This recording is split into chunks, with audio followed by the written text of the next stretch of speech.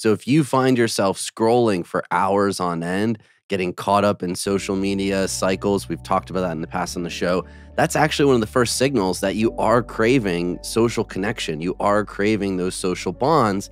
So redirecting some of that attention away from the screen and actually to strangers is going to be a very important first step towards helping that mental health around loneliness.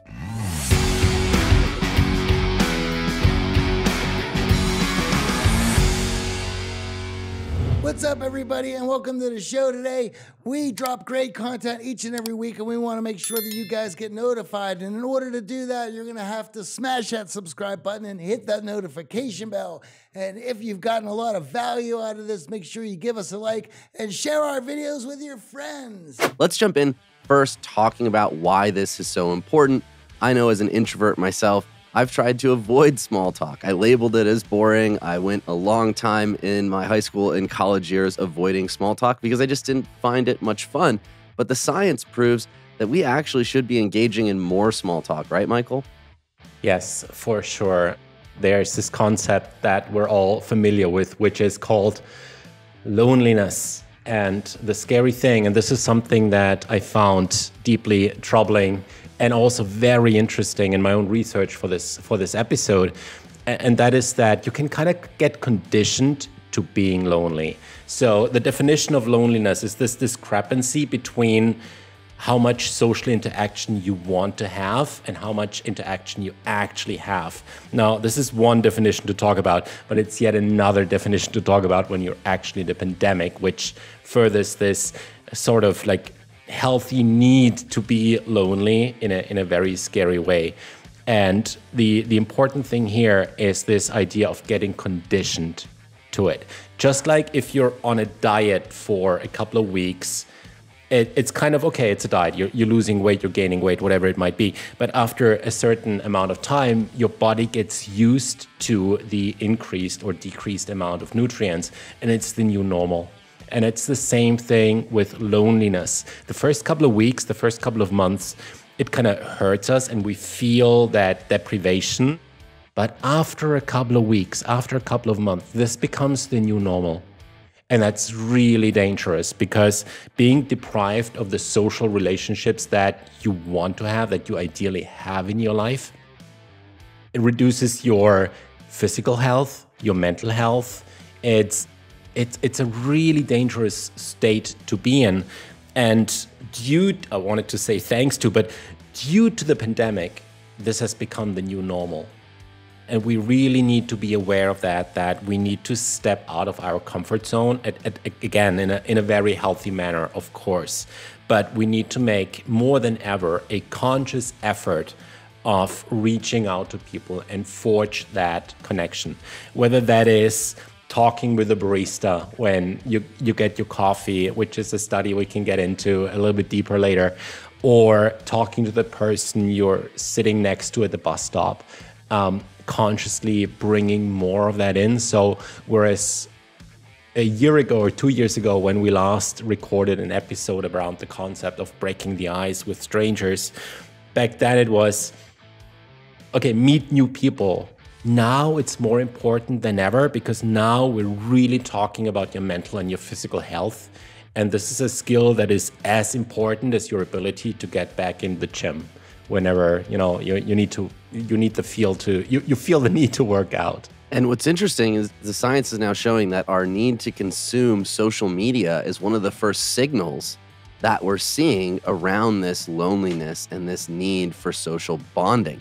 So if you find yourself scrolling for hours on end, getting caught up in social media cycles, we've talked about that in the past on the show, that's actually one of the first signals that you are craving social connection. You are craving those social bonds. So redirecting some of that attention away from the screen and actually to strangers is going to be a very important first step towards helping that mental health around loneliness. Well, our mental health has been on decline since in rapid succession due to iPhone and social media. The hockey stick growth in mental health issues has went hockey stick around 2009, 2010.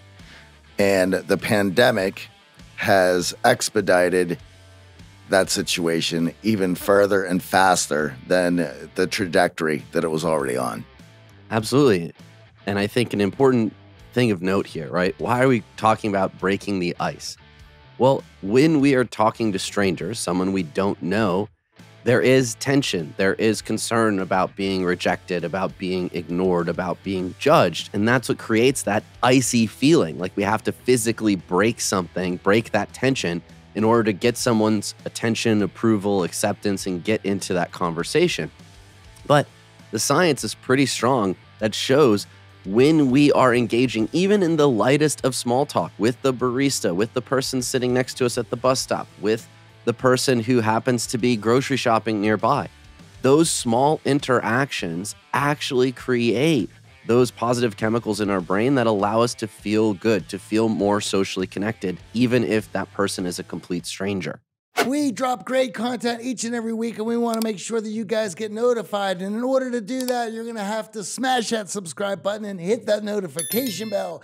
And if you've gotten a lot of value out of this, make sure you give us a like and share our videos with your friends. There are two studies that really stand out to me in that regard. And I invite everyone listening to this to actually try this out.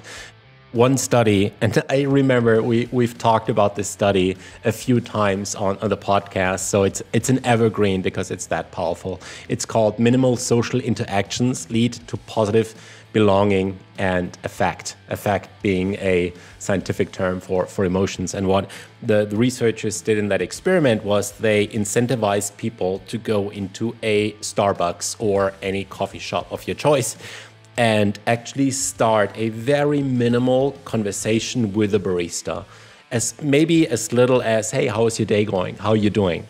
How is your weekend? And what they found was that compared to the control group, which was told to not say anything, just order your coffee, those that just asked that small little question, they felt significantly better for the rest of the day. And another study was done by Nicholas Epley, who did a similar experiment in the commute using public transport, where they incentivized people, like giving them like a couple of bucks if they followed up on the experiment, to just start up a conversation with a person sitting next to them. And again, in that commute where a lot of us spent a scary amount of time in, those that spoke to the person with just a, hey, how are you doing? How's your weekend? What are your plans for the day? They reported later that they felt a lot happier than the control group that, again, was told to just look at your phone, just listen to that podcast. Nothing wrong with podcasts, but just listen to your podcast. Just check social media, but don't talk to anyone. And I think that's such a big takeaway for us, and also to tap into the idea of extroverts versus introverts, that talking to people just makes us as Homo sapiens happier. And the difference with introverts and extroverts, and maybe I'm jumping a little bit ahead here, but the difference is that the introvert, if asked, will say, hey, I don't think I'm going to feel that much better if I talk to a stranger. And the extrovert will say, oh yeah, of course, if I talk to strangers, that's going to be awesome. But the result of that was both groups felt better. The introvert as well as the extrovert, they felt happier after they had that interaction with someone. Now, introversion is not an excuse to avoid human contact. And I know it is a convenient one for many of us who feel shy, who maybe don't have the necessary strategies in place to be more effective with breaking the ice. One of the things I want to talk about is we often overrate our awkwardness and underrate our social abilities. We talked about this with Vanessa Bonds on the show last year, and we even saw that this week. So we had a military training here in Las Vegas working on their emotional intelligence. And of course, these military members go through a ton of training.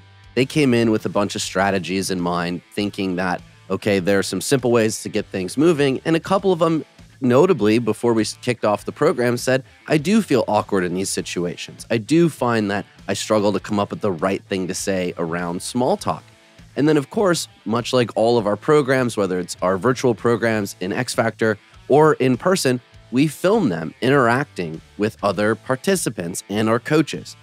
And without fail, whenever we play back the video, whether it's the military program, the boot camp, or the X Factor program, when we're feeling awkward, we're turning inward, we're diminishing our own skill set, we're very self-conscious, but the other person doesn't feel that way and does not show up on video, this overwhelming awkwardness. It's an internal feeling and an internal barometer that's often wrong, that often over-indexes on how awkward we're going to feel and how awkward the other person feels.